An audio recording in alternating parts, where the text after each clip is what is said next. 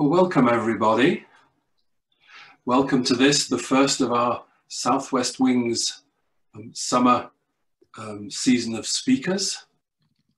Well, today would have been the very first day of our 2020 summer festival. This is Chris.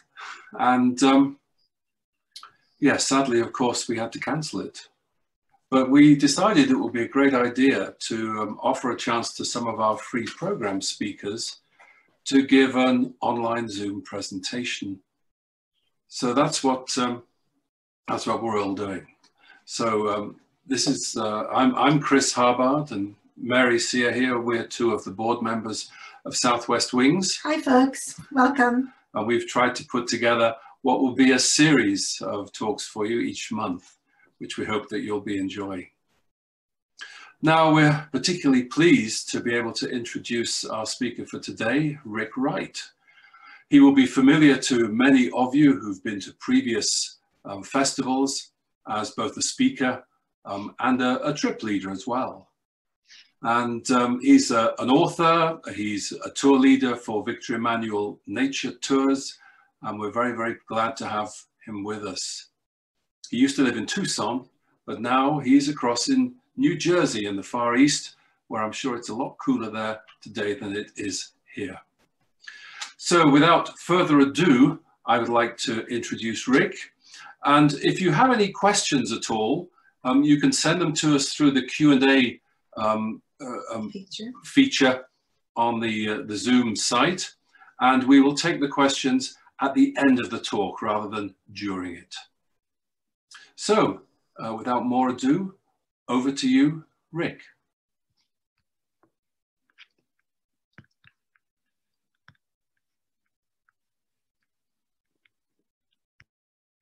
Thank you, Chris. Thank you, Mary.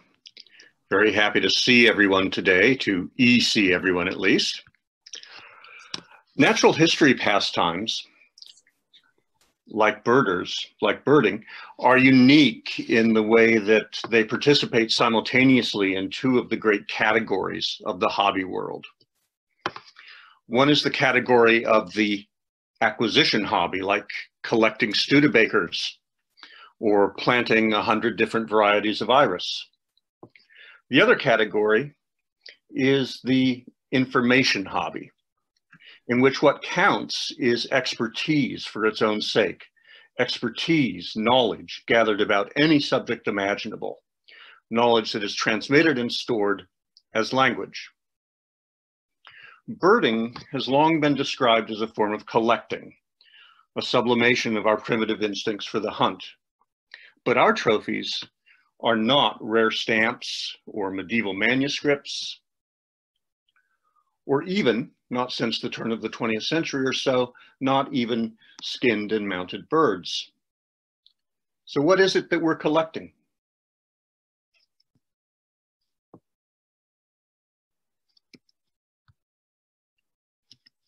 We collect words. Ours is a hobby of acquisition, gathering, collecting, organizing, and keeping. But the object of our eager desires is not a physical one, it's a word. Or rather, to be more precise, it's a name, the correct name of the bird we've just encountered. Think about it. What do we do when we are birding and a flash of feathers flies up from our path? We speak the name of the bird out loud, and you can admit it, sometimes even when we're alone.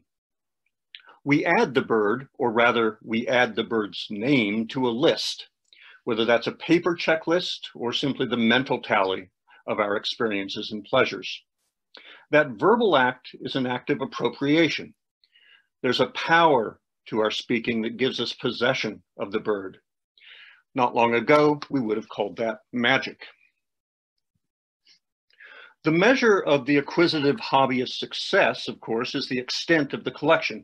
Whoever has the most salt and pepper shakers or Indian head pennies or bright red maple leaves pressed between the pages of a dictionary, that person wins. For us birders, it's not the birds that we carry home with us, but their names. And we measure our success by how many names we can speak correctly, or for diehard listers, how many names we have spoken correctly over the past. This peculiar emphasis on names as the object and the measure of our hobby explains why birders are so exercised about them. Unlike other natural history hobbies, ours is blessed or burdened with 3 different and only partially overlapping sets of bird names for us to learn and inevitably to argue about. The first set are what we can call popular names. These are the names that normal people, that is to say non-birders, apply to flighted creatures. Surely some of you, like me, grew up with a small lexicon of such folk names, some of them widespread, others geographically restricted. As a child in the 60s, I knew rain crows, I knew brown thrushes, I knew chimney bats, and I knew wild canaries. Sadly, for the historian and for the curious, many of those old names are disappearing, and new ones don't seem to be being coined. Excuse me, I just got a message telling me that you can't see me.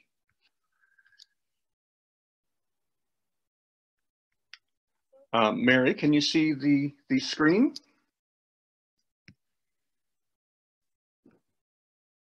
Can you see my screen? We can see your screen. Yes, you're good now, Red. Thank you. Cool.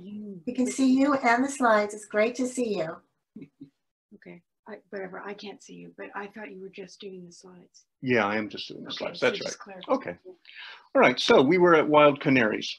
And the fact that many of these old names are disappearing and new ones aren't being made up. There's no reason to have a name, I suppose, for something that you never notice. And the increasingly urban life list, most of us, Callie, gets by quite nicely with robin or pigeon or sparrow or blackbird or seagull.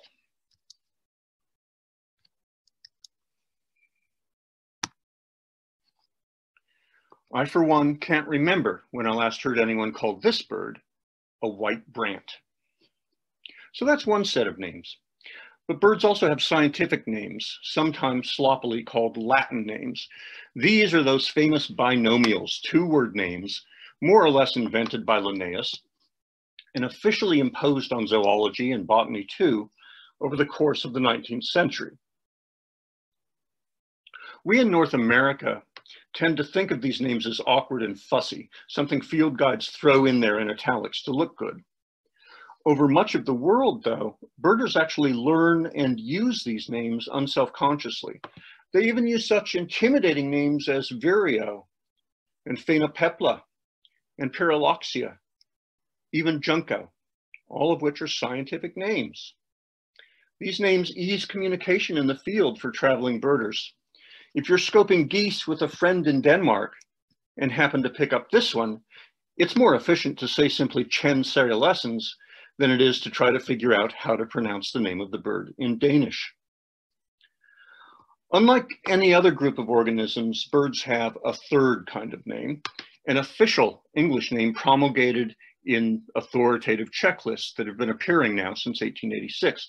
These are the names that American birders invoke in the field: yellow-billed cuckoo, brown thrasher, chimney swift, American goldfinch, and snow goose.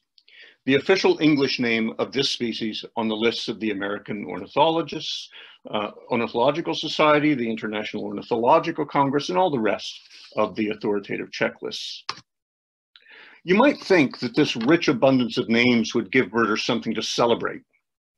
But look at what happens to words, look at what happens to names when they become both the object and the standard of a hobby. Suddenly they matter more than they would if, like normal everyday words, they simply referred to things. The names, though, are the things at the heart of our passion, and it's with considerable passion that we use them and think about them. It can't be any other way. If we happen for a moment to be not birding, we do the same as stamp collectors and rockhounds. We show off our treasures, our names, and we argue about our collections, our names. We don't necessarily argue with each other about names, but we do argue with the ghosts of those who came up with them. We can face it, Not every bird name, whether a popular name or a scientific name or an official English name, is as good as every other. And some of them are regularly denounced as just plain bad. We'll come back to the question of what makes a name bad, but let's have a look first at some of the standard standbys on the lists of worst bird names ever. There's no better bird to begin with than this one, a familiar species with popular scientific and official English names that just aren't really that good. The old hunter's name white brant has been objected to on etymological grounds. The name brant originally referred to the sooty or burnt color of the birds we still sometimes call black geese. White brant, in other words, is a contradiction in terms, an oxymoron. It is at the intersection of the bird's official names, though, the scientific name and the authorized English names, that we run into a real absurdity. Snow goose sounds great for this snow white bird, but its scientific name brings us up short. Ceruleans means blue. It's related to the English word cerulean. The two names, the official English name and the scientific name, are at cross purposes. One applies only to the white morph of the bird, the other applies only to the dark morph of the bird. And this is a situation decried by hobgoblins frustrated in their search for consistency. But like so many bad situations in the world of bird names, this one has a perfectly rational explanation. Some of us remember the days when the blue goose, the handsome slaty morph of the snow goose with the eagle white head and neck, was formerly considered a distinct species. Though the presence of hybrids and intergrades was well known, it was not until 1973 that the snow goose and the blue goose were lumped. It was determined that they were, after all, simply different colors of a single species. But what to call the newly united birds? The official English name, it was decided, would be snow goose, probably because the white morph described by that name was the more widespread 45 years ago. But scientific names are not subject to argument, logical argument or not. They're governed by rules. One of those rules is that of priority, which states that the earliest properly published scientific name for a species takes precedence over all others. And it so happens that the first snow goose to be formally described and named in the scientific literature was a bird of the dark morph, a blue goose. And it was named by Linnaeus himself on the basis of specimens from Hudson Bay. It was not for another 11 years that the white bird was described under the perfectly sensible name Hyperborea, meaning high Arctic, but it was too late. This same situation, where an official English name does not match the official scientific name, is not uncommon. The ferruginous hawk, for example, has an English name, or barely English, that word ferruginous, based on a scientific name, Falco ferrugineus, but that scientific name was later discovered not to have chronological precedence. The bird had already been named Regalis, and that today, by virtue of priority, is its scientific name. In English, though, we're stuck with the mouthful ferruginous. Another example is provided again by the geese. One of the populations of the cackling goose goes by the English name Richardson goose. It honors the great Arctic explorer John Richardson, who accompanied Franklin, and then, after that, led the search for Franklin's lost expedition. The oddity here, though, is that the bird's scientific name does not refer to Richardson at all, but to John Hutchins, who was an administrator with the Hudson's Bay Company, and in his spare time supplied European ornithologists with specimens from Canada. So Richardson's goose in English is Branta hutchinsii, Hutchins's goose in scientific ease. And the crowning irony of it all is that the name Hutchinsii, Hutchins's, was given to the goose by none other than John Richardson. Waterfowl, probably because of the very basic role that they play in so many human cultures, have especially complicated naming traditions. Blue-winged and cinnamon teal are leaving their breeding grounds right now. And when you see them on their way south, remember this bit and smile. The scientific name of the blue-winged teal, discourse, is inscrutable. These dapper little ducks are no more given to discord than any other. The scientific name of the cinnamon teal, in contrast, is all too easy to understand.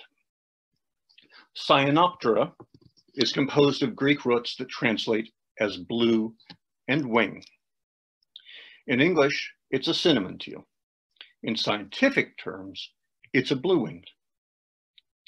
For most North American birders, most of the time, these clashes between the English and the Latinized names lurk far beneath the surface of our daily time of field. We direct most of our complaining instead at the English names themselves. And one such name, high on everyone's list of the all-time worst, is that we've given to the stunning and elegant, and some people say misnamed, ringneck duck. I'm sure I've done it myself, subconsciously correcting that odd name to ring-billed. And there are serious efforts every once in a while to convince birders to simply start calling this bird with the rings on its bill ring-billed. But there's a reason it has been called ring-necked over the entire 200 years since it was first described to science. Bird species are described generally from specimens, dead animals generally lying on their backs in a drawer or a desktop. This is, in large part, for example, why we have the red-bellied woodpecker and the yellow-bellied sapsucker, two remarkably colorful birds with plumage marks aplenty on their upper surfaces, all of them more conspicuous in the field than a vague and usually hidden patch of color on the lower abdomen. And in truth, though the purplish bronze ring around the neck of our duck is visible to best advantage when it's lying prone on a horizontal surface, you'd still think that the original describer of the species might have turned the poor bird over and been at least as impressed by the solid dark back, or perhaps the conspicuous rings on the bill. What happened? The only way to answer questions like that is to go back to the sources, to the actual book or paper in which the suspect name was first published. In the case of the duck, it was in the 6th volume of Edward Donovan's Natural History of British Birds, completed in 1819, more than 200 years ago. Tracking these sources down is worth it. For Donovan's attractive illustration of his newly described duck shows no rings on the bill. Donovan didn't overlook, he didn't ignore what we think of as this species' most important field mark. It's just that that mark wasn't there. And his accompanying text gives us a pretty clear idea why not. Donovan tells us that he discovered his specimen in a butcher stall in London, and that the bird had been shipped 160 miles from the river bottom where it had been shot. The duck was damaged. Its bill was badly shot, or it was discolored in the unrefrigerated transit of the day, or it had been painted dull dark gray by a careless bird stuffer. In any event, the notion, repeated for decades and decades now, the notion that Donovan was just stupid is just wrong. Returning to the sources reveals the good sense behind many of the names birders love to hate. The woodpecker names Downy and Hairy, and these names for once reflect the scientific names, pubescens, downy, villosus, hairy. They're a stumbling block for many of us. The usual explanation is that hair is larger and coarser than down. That's true, and it's a neat way to remember which name goes with which woodpecker. But there is a real method behind this madness. When Mark Catesby handled his first specimens in the early 18th century, he observed that the back feathers of the smaller species were soft and lax, and that the same feathers on the larger species were stiff and bristle-like.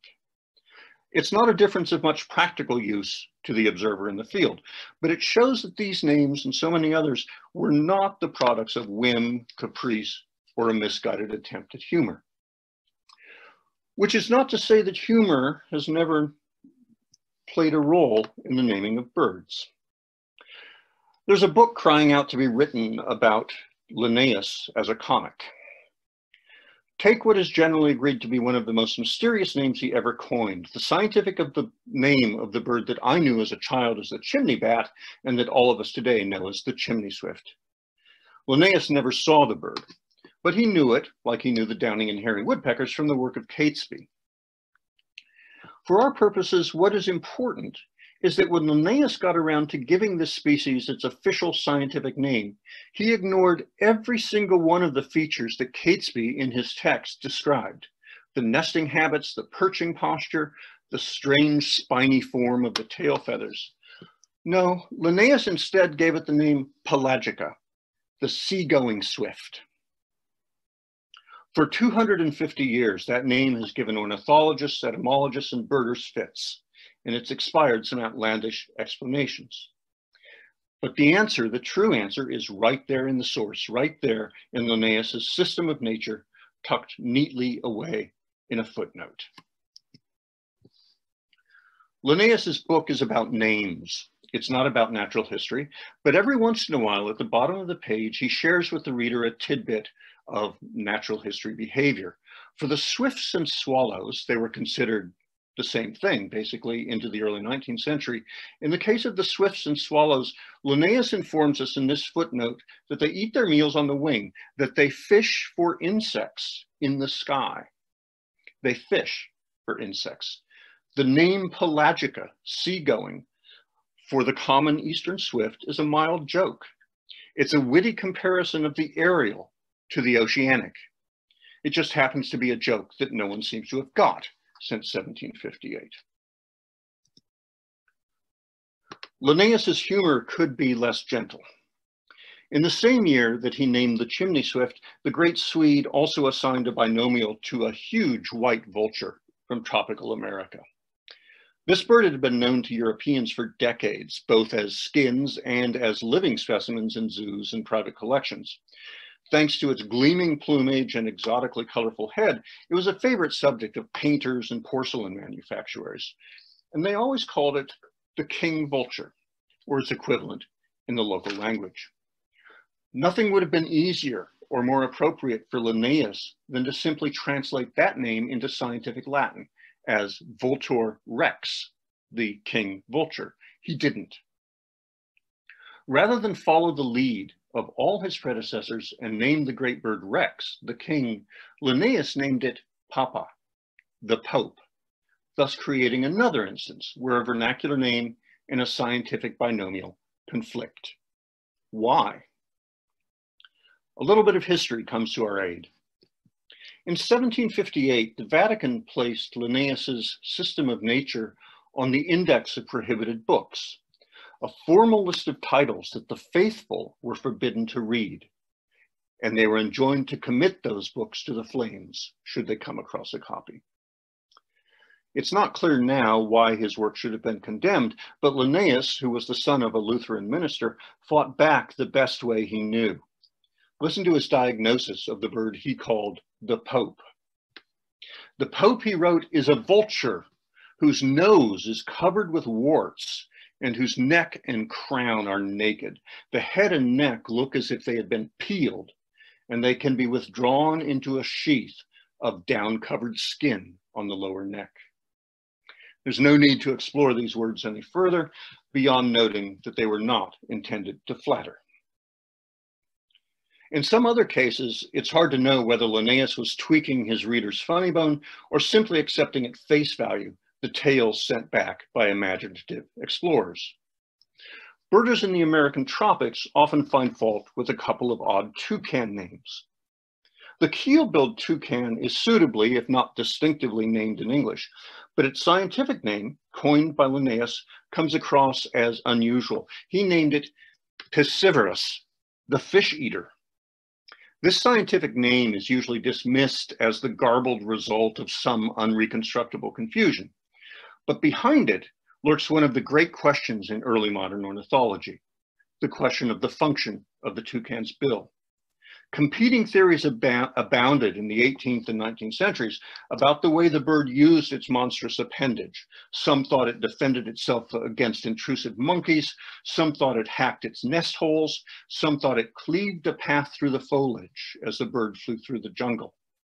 One of the most influential hypotheses, dating all the way back to the 16th century, was that toucans were actually a kind of waterfowl, and their bills were specialized for capturing fish in rushing rivers.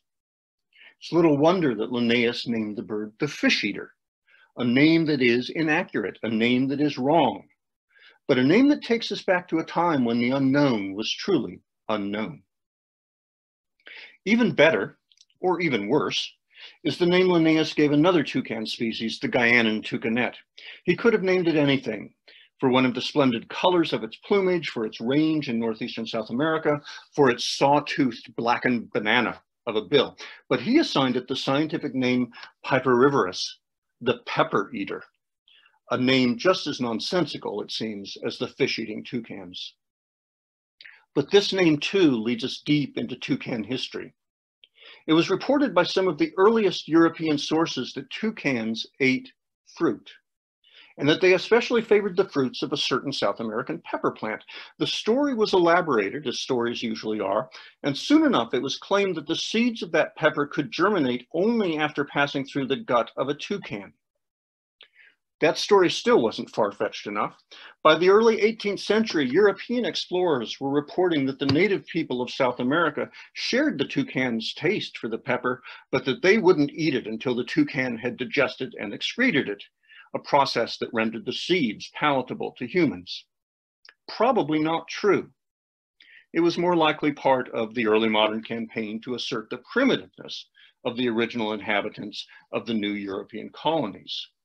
Linnaeus's name, silly as it seems, was part of a contemporary cultural program. In many other cases, European natural historians were straightforwardly misled by their informants in the Americas. The names of the palm warbler, both English and scientific, are a good example. Every spring and every fall, I listen to birders whine that they've never seen this bird in a palm tree. It breeds in northern bogs and it migrates along brushy field edges. And every year, I patiently suggest that they put themselves in the place of the 18th century scientists who coined the names and tell me whether they could have done any better. The first palm warblers to reach Europe came not from the Adirondacks or the boreal forests of Manitoba, but from the wintering grounds in the French Antilles. The colonists who sent the specimens back to France naturally encountered the birds in palms.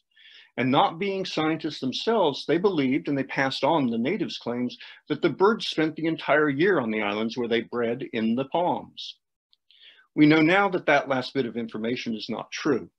But what could one do in those long ago days before field guides and Google? What could one do but believe the people who were helping you?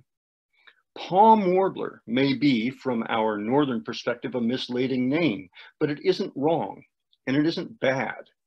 It recalls a chapter in the history of natural history that might otherwise have slipped the collective birding mind. Habitat names, such as palm warbler, are often singled out as especially unhelpful. Indeed, those of us who take these names too literally find pine warblers difficult to identify when they're not in pines, or we may go in search of prairie warblers in the tall grass of the Great Plains. Roger Torrey Peterson famously huffed that the field sparrow would be better called the pasture sparrow, obviously not understanding that field can mean more than just wheat or corn or oats. The American tree sparrow, too, is often said to be misnamed. It's not. They sometimes nest in trees on the edge of the tundra. But it turns out that this species isn't named for its habitat anyway. Instead, the name of our tree sparrow is rooted in a long ago scientific confusion in which our American bird was misidentified as the female of the quite different Eurasian tree sparrow. It's an indefensible error, but if it's indefensible, it's still an error that, if we think about it, illustrates how hard it is to start from scratch on an ornithologically new continent. Ornithologically new and unimaginably distant from Europe too. The first American specimens to reach Old World natural historians traveled over vast stretches of land and sea, and that was plenty of opportunity for specimens and their labels to be jumbled. The result was often that a species wound up with a name crediting it to an entirely different part of the world. Take the northern flicker. The spectacular woodpecker was so huge a range in North and Middle America. European science did not get its first glimpse of the western red-shafted type until Captain Cook sent the first specimens back from southwestern Canada. Those skins were labeled as having been collected at the headland of Good Hope, which rises above the Bay of Good Hope in British Columbia. But the German scientist who described and named the flicker didn't understand. He read the tags as referring to the Cape of Good Hope in southernmost Africa. And that is why the scientific name of one subspecies of the red-shafted flicker is Kaffir, an old and now distasteful word referring to non-Muslim Africans. But it went both ways. Many of you have birded Canada, and I bet none of you have ever seen a bird like this while visiting our neighbors to the north. This is the black-crested antshrike, a dramatic bird of tropical South America, and its scientific name is canadensis, the Canadian. It was given that name in 1760 by a French ornithologist who described the species from a skin that he said had been secured in Canada. That's not likely, it's not even possible. The original label had perhaps become separated in transit, or the shipment had gone to France from South America by way of Quebec, or that scientist, normally sharp-eye, had misread the word Cayenne scribbled on the tag. In any event, this one bird and the story of its messed up name encapsulate a stage in the history of natural history, when American ornithology was a sort of triangle trade between metropolitan France and its colonies in South America, the Caribbean, and Canada. Thanks to the law of priority, we're stuck with the name canadensis, but to change it to something more sensible would entail a loss of historical richness. Even accurate geographic names arouse the wrath of some. The Tennessee and Nashville warblers are no more common there than anywhere else, and Cape May warblers are decidedly scarce in southern New Jersey. Those names, Tennessee, Nashville, Cape May, aren't helpful if identification is your endpoint. But today, more than 200 years later, no one can see a Cape May warbler without thinking of Alexander Wilson's last expedition, when his companion discovered the warbler and Wilson almost lost his life, chasing a wounded oyster catcher into a riptide. One of the most straightforward of geographic bird names is linked to one of the most poignant stories in American ornithology. Andrew Jackson Grayson set out in the mid-19th century to become the Audubon of the West. Among the fruits of his labors on a visit to the island of Socorro was a new towhee, which Grayson named the Socorro towhee. That sounds unimaginative, Socorro Island, Socorro towhee. But Grayson went on to explain that socorro in Spanish means aid, assistance, succor, and that he and his party were near death on the island when one of these towhees led them to the only source of fresh water. For Grayson, the towhee of Socorro was the towhee of mercy. And I think we owe it to Grayson and to the memory of his son, who was murdered at the end of that expedition, to think of the surprising connections between the birds and those who named them. Any day of the year, from Newburyport to Madeira, from Ding Darling to Denali, fights break out in birder bars over the appropriateness of bird names. Not long ago, there was a proposal before the Nomenclature Committee of the American Ornithological Society to change the English names of the tropical warblers, which we know as redstarts, to whitestarts. The argument is that start means tail, and there's no red in the tail of these warblers, which instead have white tail feathers. Ergo, the name redstart is wrong, and we'd better change it to whitestart before the nomenclatural walls come a-tumbling down. Any undergraduate linguistics major would have no trouble demolishing that naive reasoning. Start hasn't meant tail in English for 7 centuries, and the American redstart itself was named not so much for the color of its tail as for its distant behavioral similarity to the old world redstarts. Beyond that, though, there's a fundamental philosophical matter to be raised. Names are not things. Names refer to things, they indicate things, they denote things, but they are not things themselves. There is no rational or logical or foreordained connection between the name and the thing. The system of reference, indication, denotation is entirely arbitrary, and names mean what we think they mean only as a matter of convention. Tom, Dick, Harry, and Jane could as easily and as logically be called waffle iron, window pane, fence post, and soup. Redstarts are called redstarts not because there is any essential redstartness to the word. Redstarts are called redstarts just because. Names are just names. They're just names. But as birders in the long tradition of American birding, names are all that we have. And sometimes names are enough.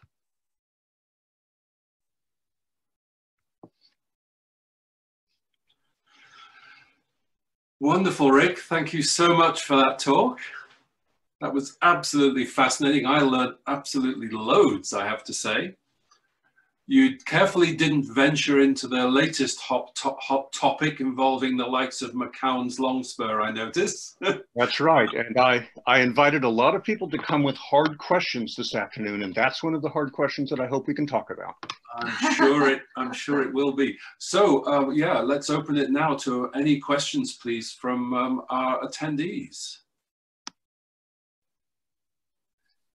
If you have a question, you can raise your hand and we can identify you in that way. Or we can start talking about McCown and his longspur. Oh, let's talk about it. Oh, Okay. we do have a question actually from Sally. Sally, we're asking you if you could please unmute your mic. Okay. Hi, Rick. How are you? Good. Wow, awesome lecture. I just was curious about the story about Wilson and the saving what bird with the flicker? He was chasing an oyster catcher. Oyster catcher, that's it. Yeah, this was his last visit to South Jersey before he died of hard work and dysentery. And he and George Ord were down in Cape May County, north of Cape Island. And Wilson wanted an oyster catcher specimen, so he shot one, but he didn't kill it. He wounded it. Oh. And the bird took off out to sea. Wilson, wearing his heavy hunting clothes, carrying his gun, Of course. went into the water to catch it. And the oyster catcher led him into a rip tide, and he very nearly drowned. In some apocryphal accounts of Wilson's life, you can read that he did drown, that the oyster catcher killed him. But it was close enough. It was close enough. And it was on that same trip that Ord, in a cedar swamp just north of Cape May, discovered the warbler that would be called the Cape May warbler. Okay, thank you. Thank you, Sally. Now we're going to go across to Dennis Parslow, who has a question for Rick. Dennis? Over to you, Dennis. Oh, there we go. I was wondering how to unmute. So you mentioned Kaffir as a name that is now insulting, at least for some people. Are there other names that come to mind that are, and we're not talking about the names like McCown, but actual insults, racial things or that come to mind? In the world of official names, there aren't many left. In scientific names, of course, because of priority, there are lots of birds with names that are not really suitable for the living room nowadays. But in English, another one is Hottentot. Hottentot is an old European name for a group of people in South Africa who now call themselves, I think it's Knono. I'm sorry, I don't quite have it right, but they no longer call themselves Hottentot, and they think that they consider Hottentot an insult from the days of colonialist imperialism. And yet in English, we still use the name Hottentot teal. And if I remember right, there's also a Hottentot button quail. Now, if you get into folk names or popular names, there's a lot of names that are really quite scurrilous. Okay, thank you, great, Dennis. thank you. Now we're going over to Sam Somerville. Hi, Sam. What's your question, Sam?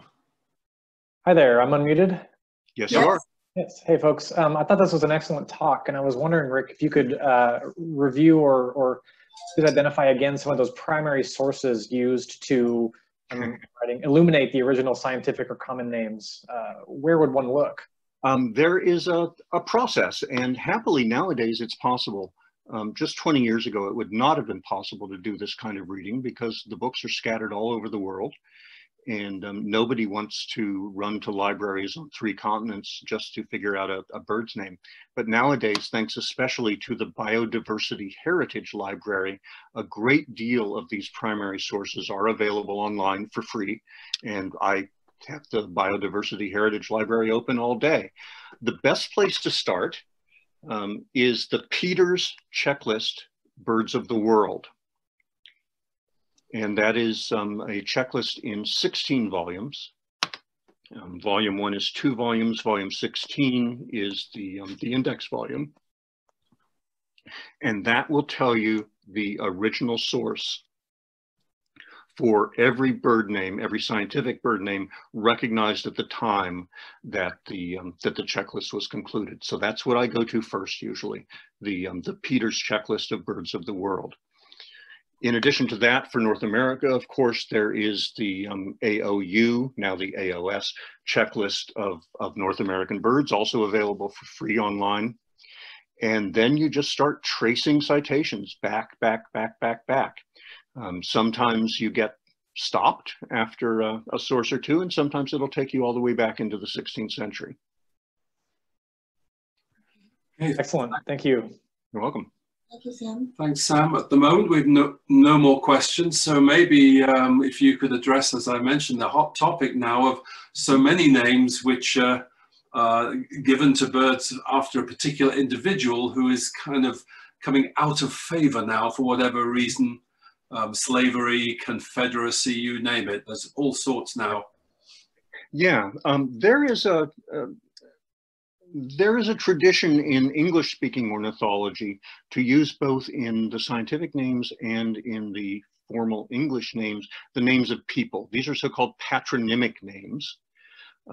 Audubon's oriole, McCown's longspur, Brewer's sparrow, Morton's finch, and on and on and on. There are, someone told me, I think that there are something like 170 on the North American list alone, with a great many more all around the world. 2 years ago, 3 years ago, a proposal was submitted to the NACC, the North American Checklist Committee of the American Ornithological Society, to change one of those names in English, the name of the McCown longspur.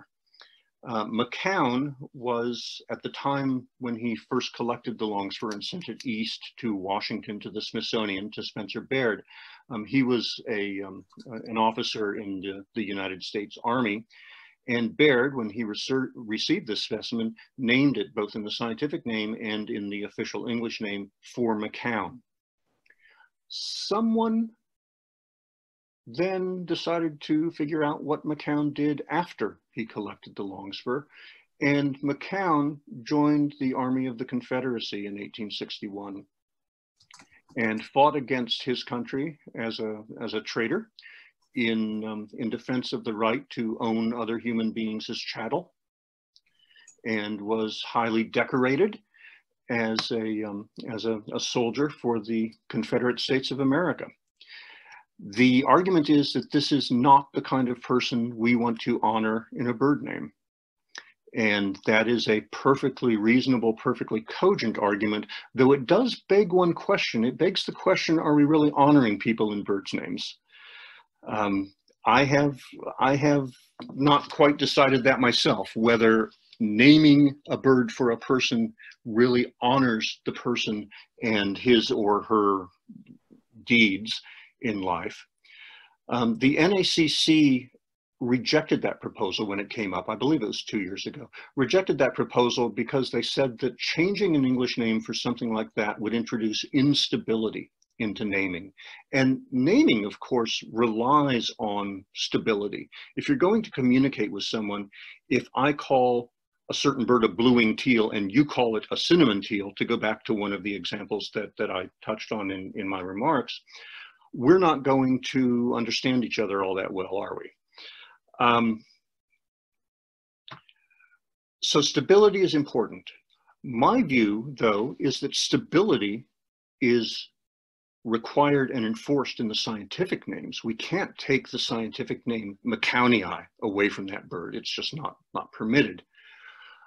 But English names aren't subject to the same laws. They're not subject to the laws that intend to sustain the stability the scientific tradition. And so there's no reason not to, in the case of the Macoun longspur, go back to some of the other book names. Bay-winged longspur, for example, has been known for almost 150 years now. And it's a perfectly good name, a perfectly descriptive name of a bird that, deserves a good descriptive name. I don't see that it's much of a loss, and I suspect that it would be a bit of a gain. Now, this has all changed, of course, in the last year as we've become more and more aware of the enduring systemic racism in America and in all countries that had a colonial and imperialist system. And so all of these names are now under question. And there has sprung up a small cottage industry where people are doing everything that they can to dig up the unsanitary details of these people's lives. And they are finding stuff because a lot of these people, given that this was, after all, the heyday of colonialism and white supremacist thought, when most of these birds were first collected and named, most of these people belonged to an elite that abused other people. Belding, for example, and Belding's first name is not coming to me right now. He has quite a few birds named after him. He's got a sparrow, he's got a yellowthroat. Belding spent a fair bit of time desecrating native tombs in Baja California so that he could ship the bodies back to museums in the US. That's not acceptable behavior. Audubon tells with considerable glee about going out to raid the graves of Indians along the Missouri River. Not acceptable behavior. And what it is coming down to is whether the NACC is going to recognize that stability in common names is, first of all, not really a thing. And second of all, that it is far less important, this notion of stability, than is a notion of inclusivity. And if, for example, you are a young ornithologist from South Africa, my guess is that you're not going to want to study the Hottentot teal or the Hottentot button quail. And if your ancestors were held as slaves on a plantation in Tennessee in the early 19th century, you're probably not going to want to study the Macoun longspur. That is where my views are right now. There are fairly powerful arguments. Well, there's one powerful argument on the other side, and that is, as I said at the beginning of my remarks, that names are not things. These names really don't mean anything. If you take an extremely extreme nominalist view of the way that words work, the name Macoun longspur has no more meaning in it than would the number 1036912. You see, you could call the longspur 1036912 and label all the plates in the field guide 1036912, and you'd still have a unique name for the bird.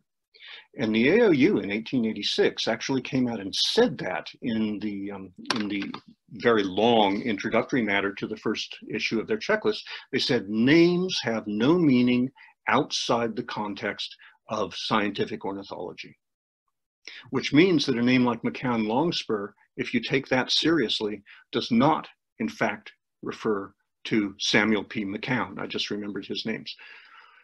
In fact, it is just a name for a bird. It has no biographical or historical meaning attached to it. I think that's facile, but we'll see.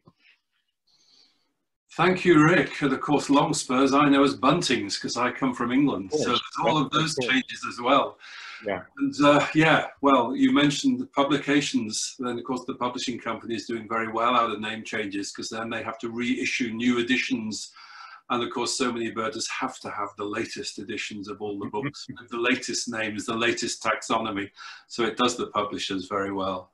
Yes, they'll never catch up, which sees them laughing all the way to the bank, because as soon as the book comes out, it's overdue. It's out of date. But I must say, I believe it was Bloomsbury the other day, and forgive me if it wasn't Bloomsbury. Bloomsbury has become quite an important publisher on the natural history scene. And one of the editors, I believe, spoke somewhere and said that even if official naming committees did not change their attitudes to names and change the names, that it was quite possible that that Bloomsbury would simply develop a new house style book and call them things like bay-winged longspur.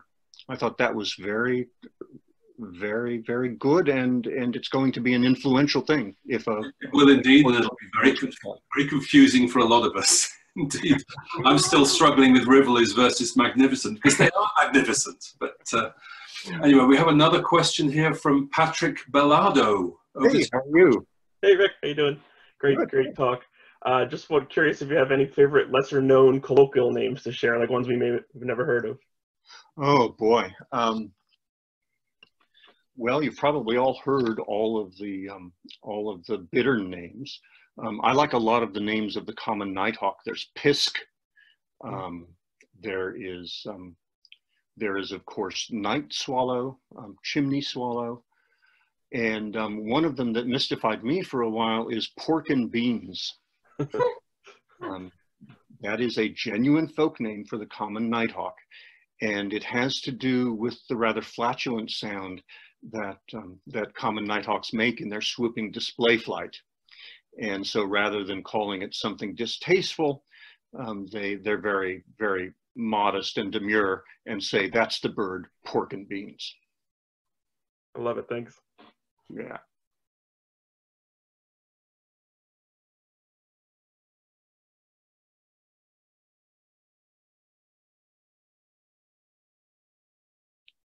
We have another question.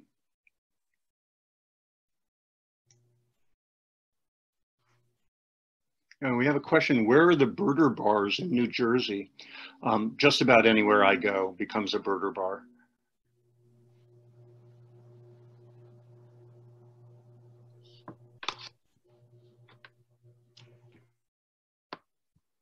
Jillian, are you there? Yes, I'm here. Hi. Probably the comment that I typed. Yeah, okay.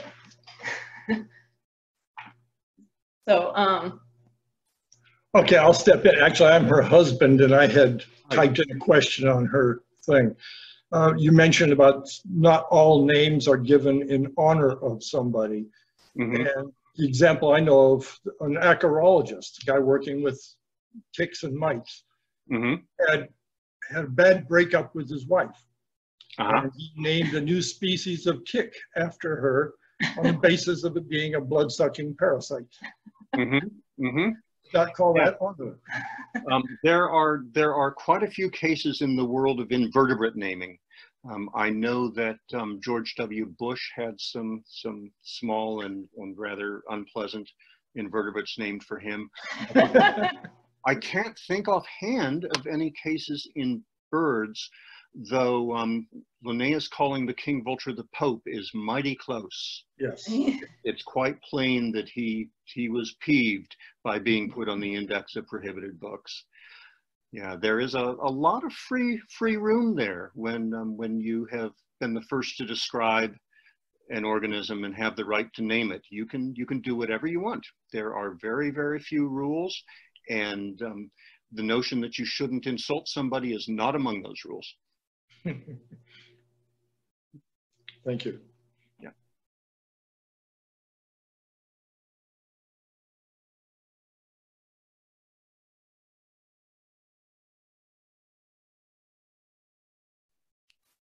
Hi, this is Sam again. I have a question. Rick, do you have a life bird or several that you still need to observe in the wild? And then do you have any plans to check it or them off the list? I don't keep a life list, but I know every single bird that I've seen, and most importantly, I know every single bird that I have not seen. A bird that I had hoped to be looking for right about now is one that for some reason has managed to elude me every single time I've been in Middle America, and that is the russet-crowned motmot.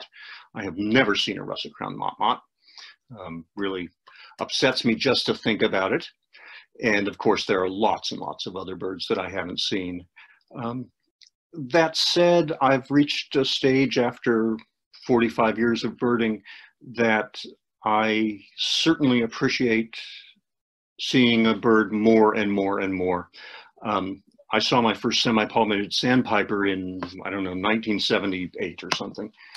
And every summer this time of year, I go out and I look at the big flocks of semi-palmated sandpipers, and I'm simply overwhelmed by how wonderful those birds are. So yeah, I'm always on the search for novelty, but I also look for the comfort and the delight that there is in running to an old friend like a semi-palmated sandpiper. Well, thank you very much, Rick. That's a fabulous talk. And thank you, everyone, for all of your questions. Yeah, I have to say that, yeah, I enjoy watching familiar things because I always see something different every time I watch them. And that's why backyard birding can be so good, because you look closely enough, you see something new. So, yeah, thanks again. And all of you will be pleased to know that this talk has been recorded and will be available for 2 weeks via Zoom. So anyone who wasn't able to get into this session, we can pass the details on to them and they can watch it. Okay. Our next talk is going to be on Wednesday, August the 26th. This will be Mike Foster talking to us about the edible native plants of southeastern Arizona. And in the meantime, if you haven't already done so, you might like to go to the Southwest Wings website, which is www.swwings.org, where we have a fabulous 22-minute film available of the wildlife of the Southeast Arizona area. It really is a delight, and something which all of you who weren't able to come down to do one of the field trips here can relive perhaps something of the past and get something to enjoy from it.